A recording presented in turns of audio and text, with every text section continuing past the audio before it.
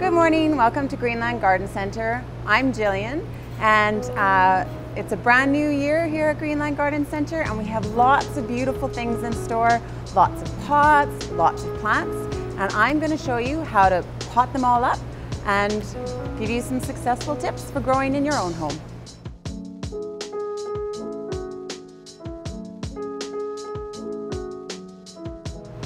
So first things first is we want you to select plants that are going to grow really well in your home so that they're lush and beautiful and they are low maintenance.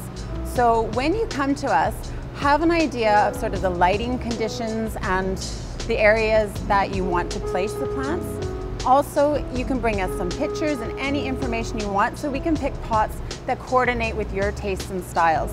The most important thing is bringing home things that you're going to love and enjoy in your home. So we are going to help you do that.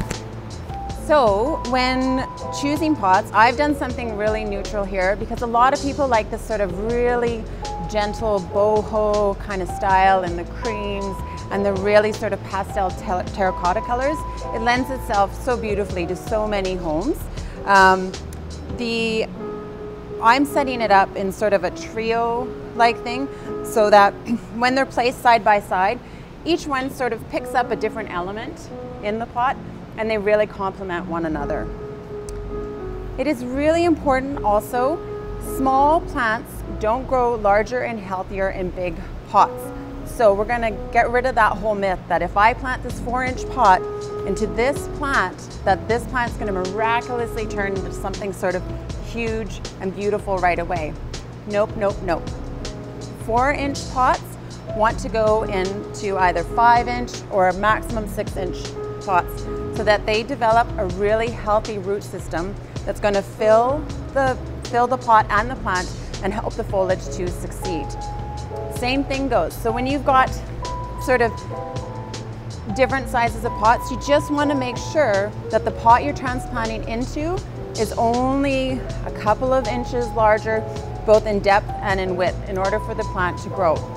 It's kind of like children grow into shoe sizes. It's one size at a time as they grow into life. First of all, growing plants is kind of like science, and you're going to find things while you're experimenting that work for you. So in my own home, I have plants planted in pots that do not have drainage, strictly because I like the decorative value of the pot.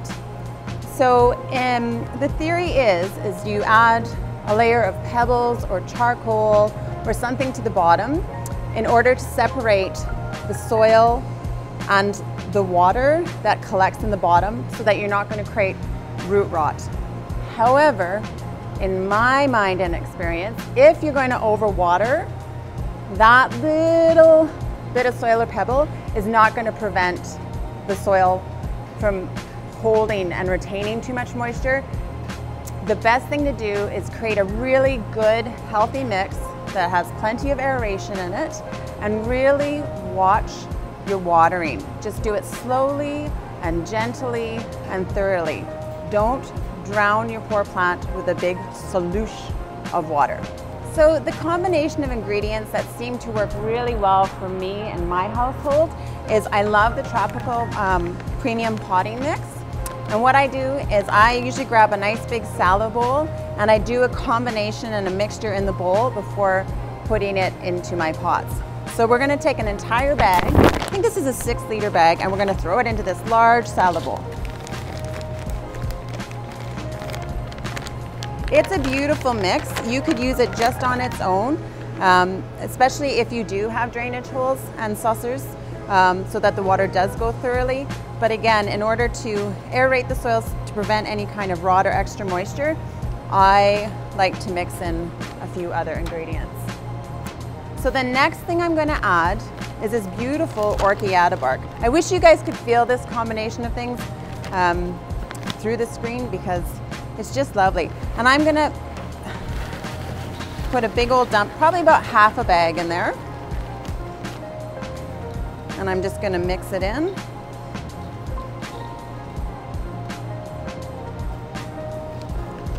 And then finally, I'm going to use some of the charcoal. Now, often in the bottom of the pots, when they don't have drainage, people will do a layer of charcoal. It's said to sort of neutralize any sort of smell that should happen from stagnant water. In my mind, you should not have stagnant water in the bottom of your pots. So I'm going to mix some of this in here because it also neutralizes bacteria and prevents it from forming. So it's another healthy ingredient to have in your soil. As well, it does lighten the mixture as well. So in this big bowl, I'm going to do about half a bag of charcoal as well.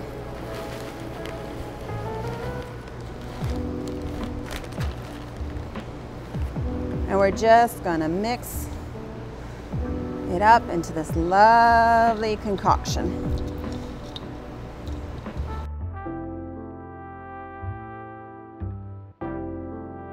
Okay, now that it's thoroughly tossed about, we've got this beautiful mixture that we're going to start putting our plants into. Okay, so we're going to start off with this nice little 4-inch wire plant, and we're going to put them into this lovely little pot here. Now this pot has a drainage hole, luckily. The thing is, it doesn't have a matching saucer. So here's where you can get creative with things.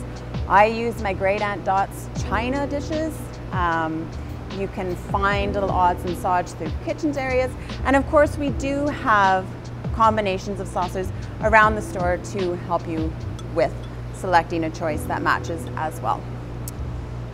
So we're going to fill the pot about 1/3 full of the combination. When selecting a plant, you just want to make sure that it's really healthy, that there's no little things flitting about, and that it has a really well-developed root system. And you're just going to kind of squish the pot a little bit and gently get the plant out. We're going to just slightly tickle the sides all the way around so that those little fine hairs now are ready to reach out and grow into their new home. So, and then you're going to just gently play with this. So that's just about perfect, filled 1/3 of the way. We want to make sure that when we're filling in and around the plant, that we want the soil to not go completely to the top of the pot. How this helps is in watering, the water will go down into the soil and into the pot rather than spilling over the edges. So just leave a very, very small gap between the top of the pot and the even surface of the soil. So just center it in the pot, and then you're just gonna you can turn the pot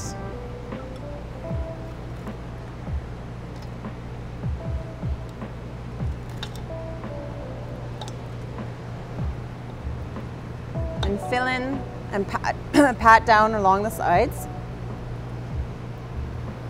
And you're just going to create an even surface between the root ball and the top of the soil.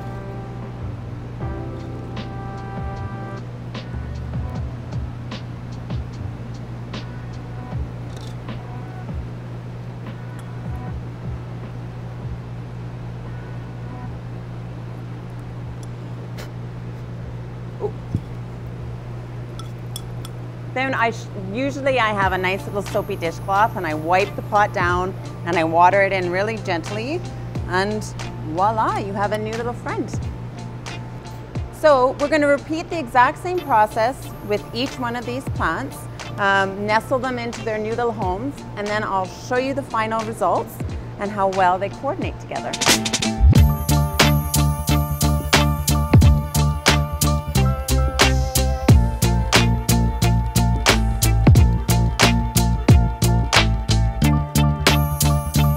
So the final step is just to sort of water your plants in, again, slowly, gently. Let's give them a happy little soaking. And then when people say, should I water once a week, etc., etc., I always say you need to check the plants. Environments change, so in some homes it may be drier or cooler, which means the plants are going to stay moist longer. So the best thing to do is just check the soil. You can stick your finger in there, go like quite far, and once the soil is thoroughly dry, then you can water it in really well again. Let it thoroughly dry, water it in again, let it thoroughly dry, and water it in again. Greenland is open. We have beautiful pots, wonderful plants. We have expert advice. So come on in and we'll be happy to help you out. For any more information, check out our greenlandgarden.com and our website. And if you'd like to see some more beautiful things in my own home, you can follow my own link down below.